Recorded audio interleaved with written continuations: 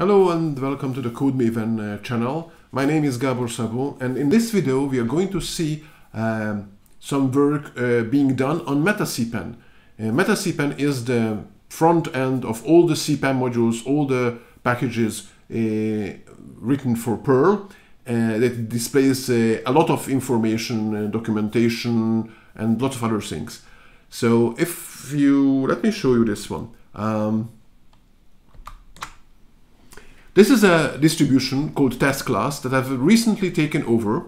Okay, you might know that I like the subject of testing, and I've even recorded a course about it. And the test class is an important module for testing and a very interesting one, but it hasn't seen a release for I think at least 3 years.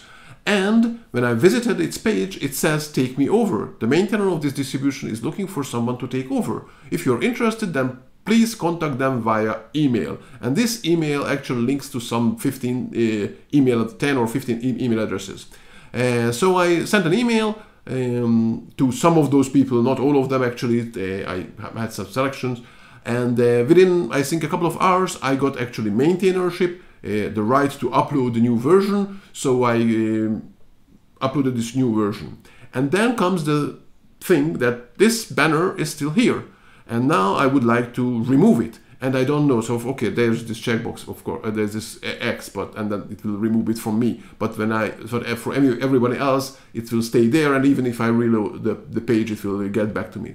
So the question was, my question is, how do I get rid of it? What does it even mean? So when I, as a more experienced person with MetaCPAN and all the working of CPAN, I understand what this really means here, but I wasn't really sure where does it come from. I know that if someone who is new to Perl or new to CPAN, it will be totally unclear to them what is this, and just this email doesn't help much.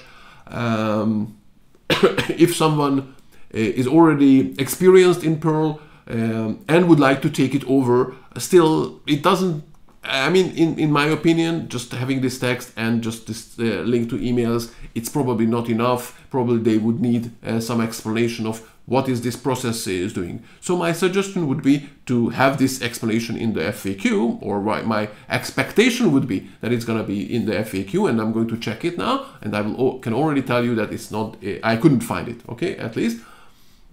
And I would hope that there is a link from here to the FAQ, so I'll be able to read about all these things. So the first thing is to go and check the FAQ. Actually, what I did is I asked on one of the Perl groups in the Perl community group in Facebook, and also in the Perl programmers group in Facebook, and I got some pointers. One of them was pointing to this page where there is a list of the authors, the list of the owners of this module, and specifically that the user handoff, which is a meta user, that user has ownership of this module, and a couple of other people. And because that user has the ownership, it's a meta user, that's the reason that we see this banner. So that was one link, but I really, honestly, I wouldn't be able to find it myself. I don't even know how to get how to link to this, where to get the link to this page, which is somehow belonging to the text class. I guess there is somewhere here a link there, but I don't know where. The other one is was this, which is a discussion about these three owners, basically these three meta users in the POS system that's handling all the uploads to CPAN. One of them is the handoff, but there's the adopt me and I need help, and I don't know what the difference is. And there is this discussion, but I would like to have an FAQ entry. So the first thing I do is go to the FAQ of MetaCPAN and search for it. And I was searching for adopt me or adopt or what was the other thing? Take over, yeah, take me over. So to say take me over or maintenance. None of them is here. So I assume that it's not just me that can't find. Well, I can't find it. Okay. So what I did is, first of all, I wanted to see where is the where is this coming from? So where is this text coming from? And for that, it could be from some database, it can be from the source code of the application. And because I already got this link, I know that, not this link, I know that the MetaCPAN is being developed in this distribution, this GitHub repository. Actually, there are a couple of other repositories. If you go to this MetaCPAN, there's a MetaCPAN web and the API, so there's the backend and a couple of other things. But the MetaCPAN web is probably the right place. So I went, opened the page in there and looked for the text. So take me over, right? This is the text that I'm looking for. And I can search here, and I search in this repository, and indeed it finds it in, oops, okay, incorrectly. I clicked on something. Wrong searches. Okay, let me go back. Okay, so I clicked on something. Anyway, this is the file that's it's included. So I can go to the explanation. Here is where the banner is. Okay, but that's like one place. So once we are going to have in the FAQ some text, that will have to be able to link from here. But I think I'm running ahead of me. I would like first to open an issue, find an issue, look if there is an issue in this repository, and if about this subject, and if not, then open one. So before everything, let me just go to this page in the repository, which is the main web page. Go to the issues, and here search for Adopt Me, for example. And I see there are 3 items closed. One of them, the one that we saw, and 2 others that were unrelated, or not unrelated, older, and they're already closed, and so not that deep. So what I did is I opened a new issue, clicked here and opened a new issue, and I already written it because the previous time I started to record a video, it took me way too long to write all this text. So here in basically what I'm saying is that I'm looking for an explanation in the FAQ about the takeover, what it means, and so on. And I explained that at least 3 use cases that I can see. So a person who doesn't know much about CPAN and Perl, trying to figuring out what that banner means, a person who is experienced in Perl and might be interested in taking over but would like to have a little bit more information about the process, and the third person who has already taken over but now wants to get rid of the banner. Still probably needs some information, and so it would be nice to explain what is the difference between all the 3 actually in the FAQ. So this is the issue, and I'm going to open the issue. So now we have an issue, a ticket with this. So if now we are looking for this, then that's it. So that's the first thing. Then the next thing would be to actually make the changes. Okay, now at this point I could wait for some other people to do the change, to make these changes or comment on my issue. But I think I can go ahead and at least try to add some entry to the FAQ, a placeholder explaining what to do, or at least have some of the explanation that I already know. Okay, so for that I would need to find where I already found where the banner comes from. Let's see where the FAQ comes from. So let's just copy one of the entries from the FAQ and go again to the MetaCPAN web page, to the root of the project in GitHub, and search for it. Enter it. This searches in this repository. So there is this page called root about faq.html, and here you can see that there's the question, and here is the FAQ. So now I can just add here the text. I can do 2 things. I can either, at least 2 things. I can either fork the whole repository to have it in my own GitHub account, and then clone it to my local disk, and then do all the longer dance, which would be a lot more important if this was some code change where it's really I need to test it locally and so on. But because this is just some textual change, I probably can get away by just clicking here on the edit button. It will also create a fork actually in my repository, but I can do all the editing here in the UI. Okay, so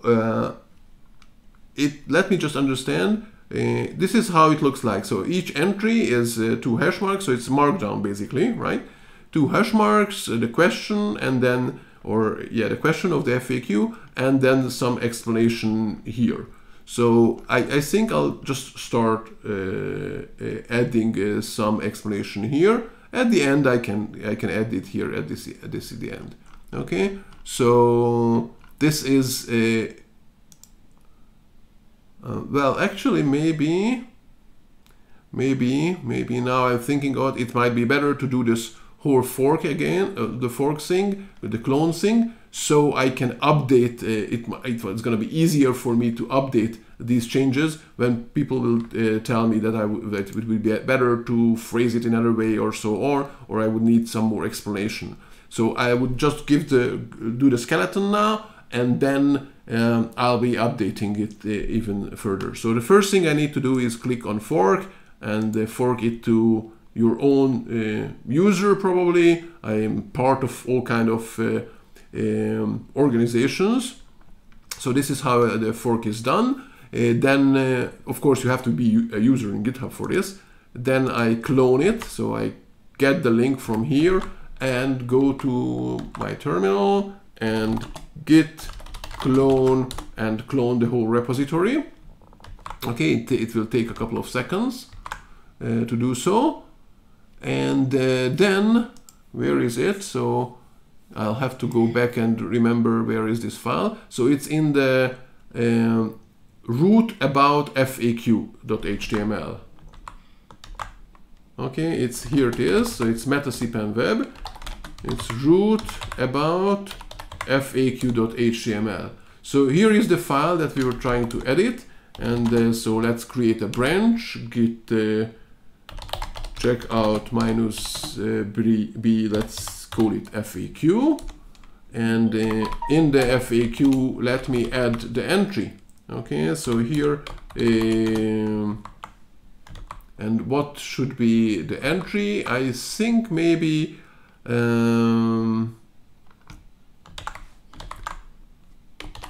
how to adopt a distribution. Okay, that might be the question, and then the explanation could go into all of the things. One of them is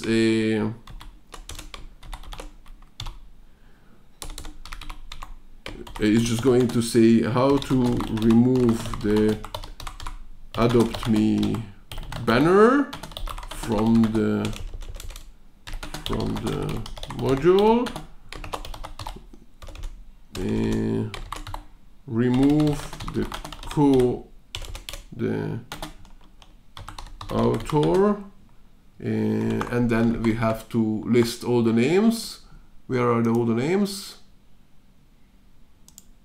Oh, here they are. Is